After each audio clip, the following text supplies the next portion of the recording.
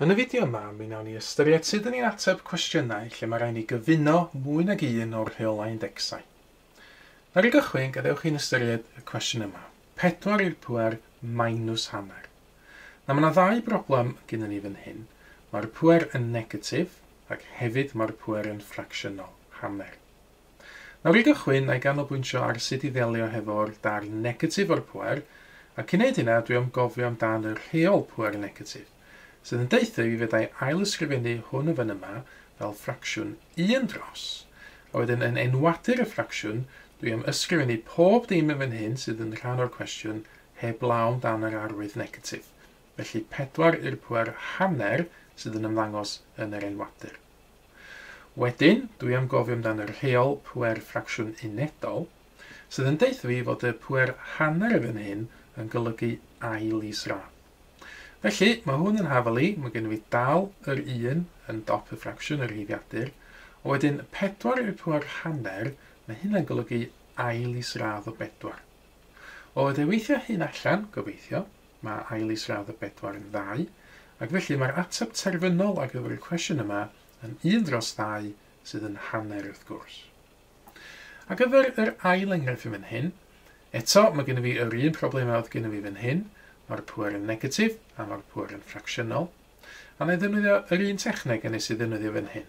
Na i ddelio hefo'r rhan negatif y gyntaf, na i ail ysgrifennu hwn fel ffracsiwn 1 dros, ac yna na i ysgrifennu y cwestiwn yma i gyd heblaw dan yr arwydd negatif yn yr enwadur, felly fan hyn 8 i'r pŵer 2 dreian.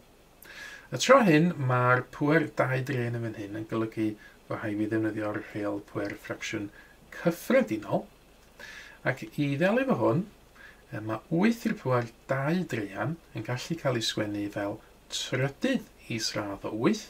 Dwi'n delio efo'r enwadur fan hyn y 3 gyntaf, ac yna delio efo'r 2 ar ben y ffracsiwn, dwi'n sgwario'r cwbl-lot. Nawr, mae trydydd isradd o 8 yn 2, oherwydd mae 2 di ciwbio'n 8. Felly, y top dal yn 1, y gwaelod y fan hyn yn mynd i fod yn 2, di cael ei sgwario.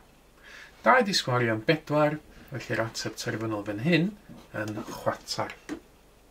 Nawr, mae'r cwestiwn olaf yn dipyn o sialens, oherwydd mae yna ddipyn o bethau sy'n rhaid i wneud i gael yr ateb terfynol fan hyn.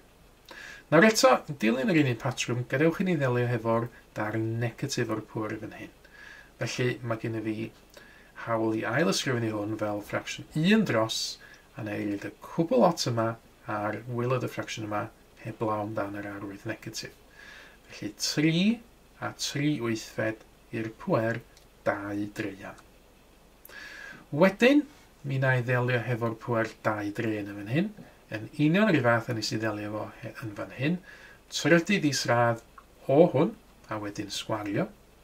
Felly oedd ei sgwennu hwn fel 1 dros, ac yna trydydd isradd o'r rhif 3 a 3 wythfed, ac yna mae angen cymryd hwn i gyd i'r pŵer 2 neu sgwario fo. Nawr nesaf, mae rhaid fi sylweddoli fod fi'n methu ffeindio allan beth i trydydd isradd o 3 cyfan a 3 wythfed, heb i fi newid y rhif cymysg yma fan hyn, y 3 a 3 wythfed, i fod yn ffracsiwn pendrwm.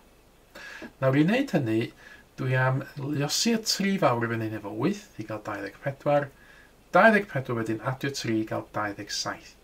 Felly, mae hyn yn deitha fi fod 3 cyfan a 3 wythfed yn 27 wythfed. Ac felly, yn ail ysgrifennu hwn, dwi'n cadw'r 1 yn y rhifiadur, a trydydd isradd yn awr o 27 dros 8 sydd gen i fi. A wedyn, mae rhaid fi gofio cymryd y cwbl-lot i'r pŵer 2 neu sgwario. Na wedyn, mae hwn yn canu cloch gobeithio, bys mae 27 ag 8 yn y rhif a ciwb. Felly, fyddai gymryd trydydd isradd o hein. Mae trydydd isradd o 27 yn 3. Mae trydydd isradd o 8 yn 2. Ac felly, beth sydd gen i fi yn y cramachau fan hyn, y trydydd isradd 27 dros 8 ydy 3 dros 2. Wedyn, dwi angen cofio fi angen sgwario hein i gyd. A'r llinell nesaf felly ydy 1 dros, a ddim mae gen i fi 3 di sgwario sydd yn 9, 2 di sgwario sydd yn 4. Bron iawn yna nawr, Beth yw 1 rhannu hefo 9 dros 4?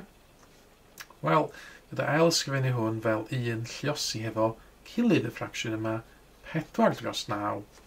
Ac felly 1 lluosi 4 dros 9 yn mynd i'r ateb terfynol fan hyn iddo fi o 4 dros 9. Cyfle nawr ydych chi roi cynnig ar y math yma. Cwestiwn 5 ar y sgrin i chi roi cynnig arnyn nhw. Gwnewch hynny ac yna dewch yn ôl mewn ychydig o funudau i wirio'ch atebion chi yn erbyn yr ei cywir sydd yn nawr yn cael ei dangos ar y sgrin. Mae mwy o fideos adolygu ar gael ar ein sianel YouTube Adolygu Mathemateg. Am y newyddion diweddaraf neu holi cwestiwn, dilynwch ein cyfrif trydar @mathemateg. Neu ewch i'n gwefan www.mathemateg.com am fwy o adnoddau adolygu.